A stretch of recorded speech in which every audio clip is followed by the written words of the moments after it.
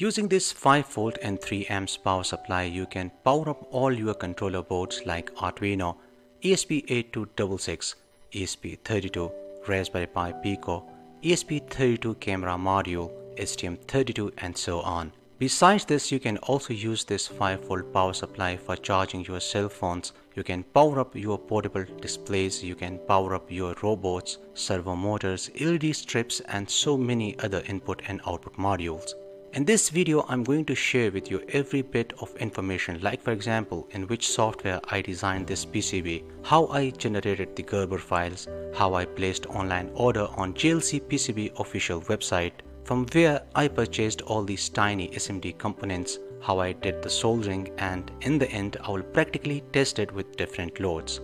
Let me tell you in detail why I needed to make this 5V 3A power supply module. Right from the beginning, I have been using 7805 voltage regulator for powering up my development boards. This is the Arduino Nano development board which I use for testing my Arduino based projects, and you can see it has this 7805 voltage regulator. The same exact 5V power supply you will also find in my ESP32 WiFi plus Bluetooth module development board. I also used it with Nodemcu ESP8266, and the same exact voltage regulator I also used in my ESP32 Camera development board. It's not like that 7805 voltage regulator is the best or it has outstanding performance. I used it only because of its cheap price and its easy availability. You can get it from any local electronics shop, and moreover, it's easy to use. So it's good for testing prototype models, but in the long run, it's really a bad idea to use 7805 voltage regulator, because after only 5 to 6 minutes of use, it really gets hot, and this is because of its low output current.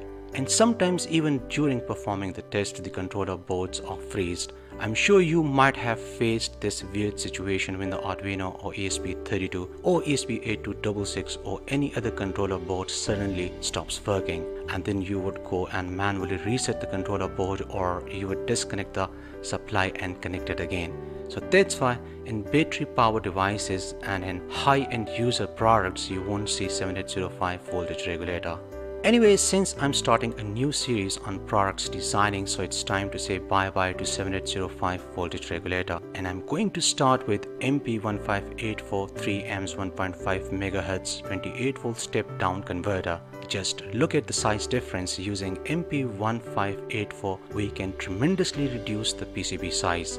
Anyway, it accepts a wide range of input voltages from 4.5 volts to 28 volts. Its output is completely adjustable. Only by changing one resistor, you can get 1.8 volts, 3.3 volts, 5 volts, 9 volts, 12 volts, and so on.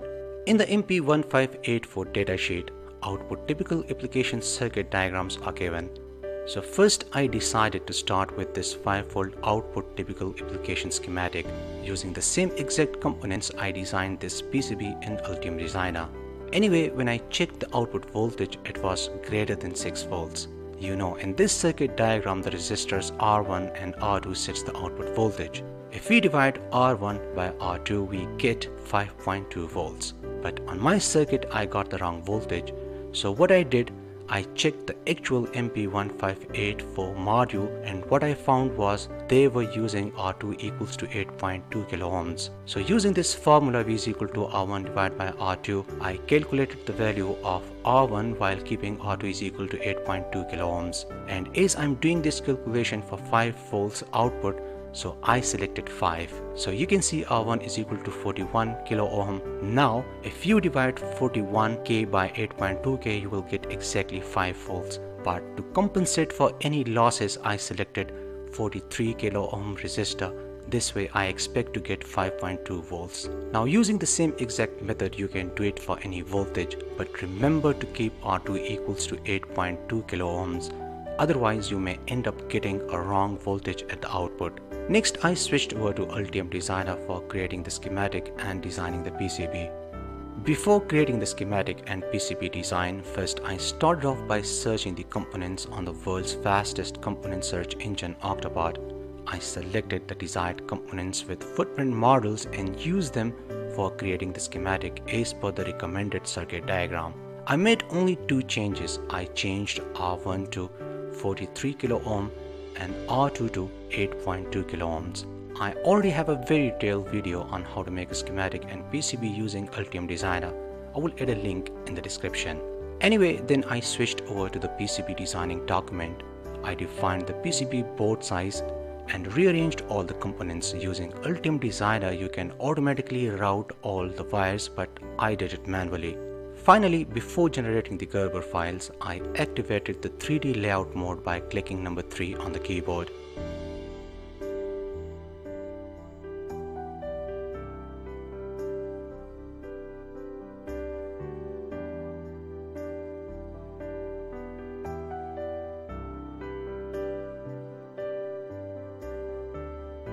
I double-checked all the connections, and once satisfied, I again activated the 2D layout mode by clicking number 2 on the keyboard.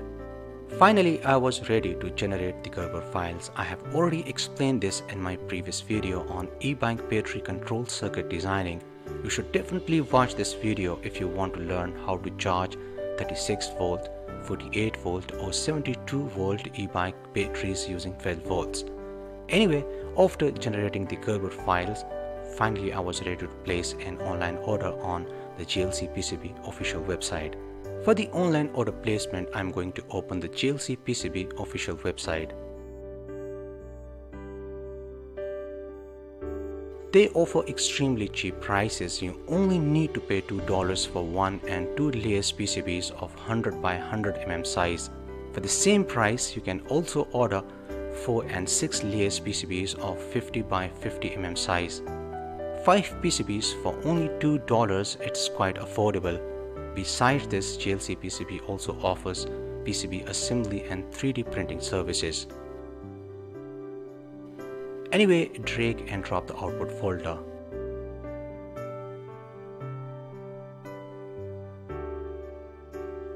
It automatically detects the number of layers and the board dimensions. Select the number of PCBs you want to order. You can change other details as per your requirement. In my case, I'm going to change the PCB color, and everything else I will leave to their default values. Now I'm going to click on Save to Cart button. These are the PCBs I received from JLCPCB. As you can see, the quality is really great. The silk screen is quite clear and the solder mask looks amazing. Along with the PCBs, I also ordered SMT Stencil.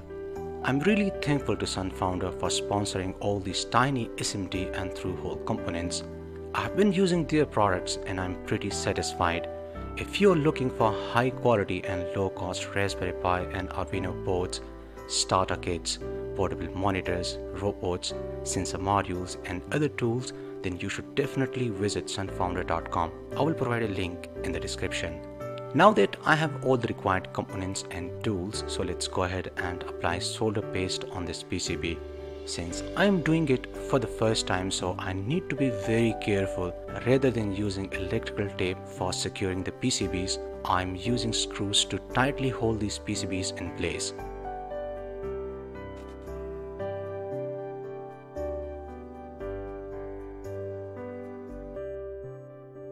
You can see my setup is completed and these PCBs are not going anywhere. As I said earlier, you can also use some kind of electrical tape to secure the PCBs in place, but as in my case, I'm absolutely new to this SMD thing, so I don't want to make any mistake. As you can see, everything looks perfect. Next, align your SMT stencil with the PCB and secure it with tape so that it doesn't move when you apply the soldering paste. I'm going to use the mechanic solder paste as most of the professionals recommended this. Personally, I have no idea if this is the best one.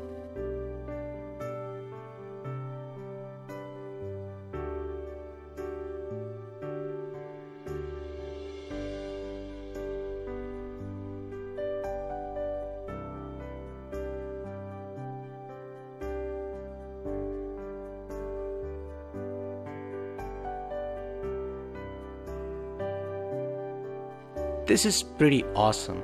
I can't believe I did it so perfectly. Next, I'm going to place these SMD components on the PCB using these non-magnetic AST tweezers. I got this kit from SunFounder and it's also available on Amazon.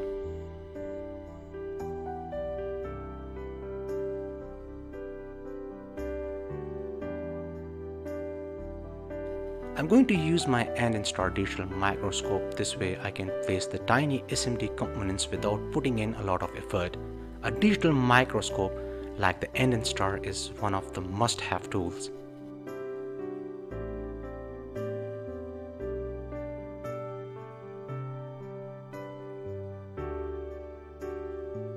Without a microscope, putting these tiny SMD components on the PCB would have been so difficult.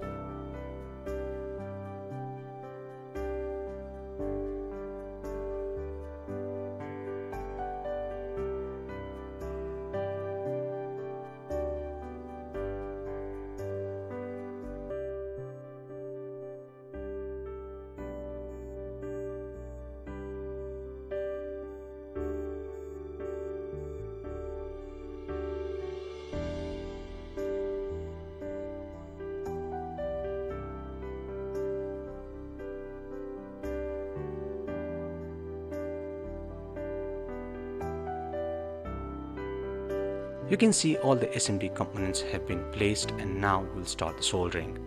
Especially for this video, I purchased this SCADA 850 SMD rework station from a local electronics shop, and I don't know how well it's going to perform. I've never used any type of SMD rework station, so at this time I can't share with you my personal experience.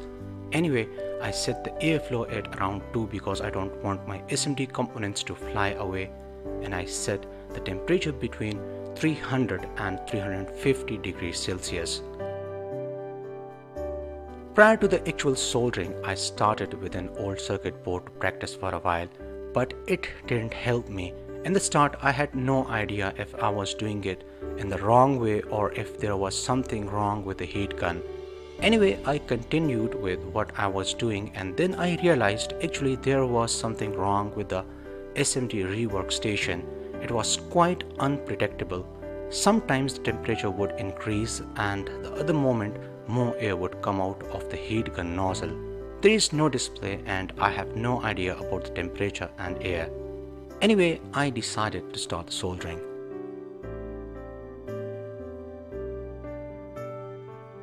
You can see the components are bouncing and I don't see any nice solder joints. I tried multiple times. I increased and decreased the airflow and temperature, but it didn't make any difference. And then finally the heat gun melted. So it was definitely the SMD rework station fault.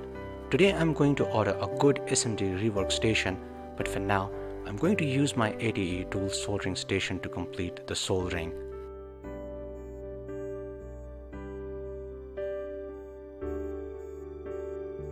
Soldering these SMD components with a soldering iron is the hardest job.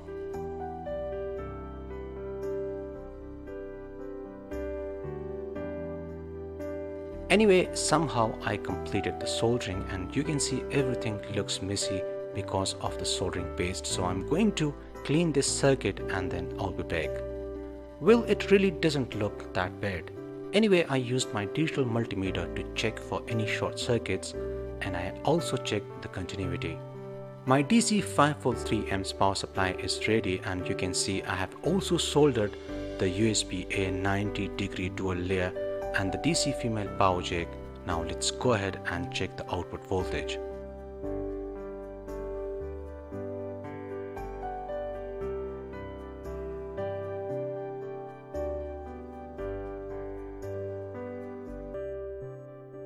.8 volts. This is amazing. It's pretty close to 5 volts. Now let's go ahead and test it with different loads.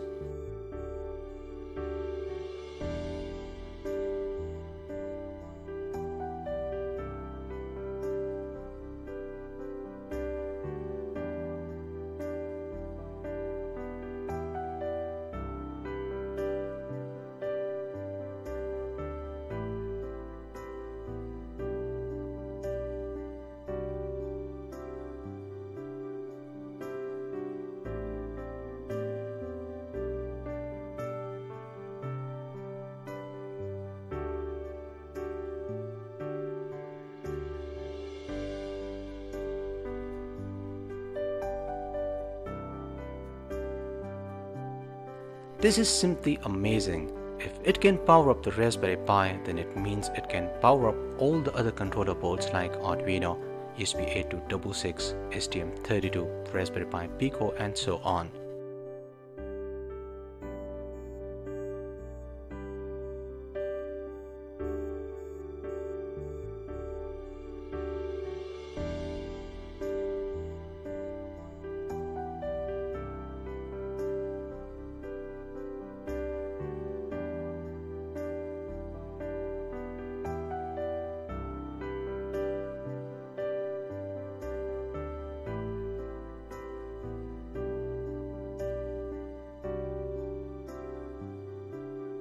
Using this 5V 3A power supply, you can charge cell phones, you can power up different types of controllers, sensors and DC motors, etc.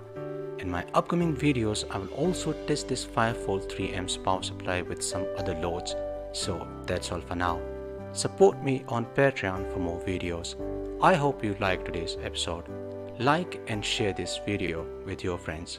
See you in next episode, and thanks for watching.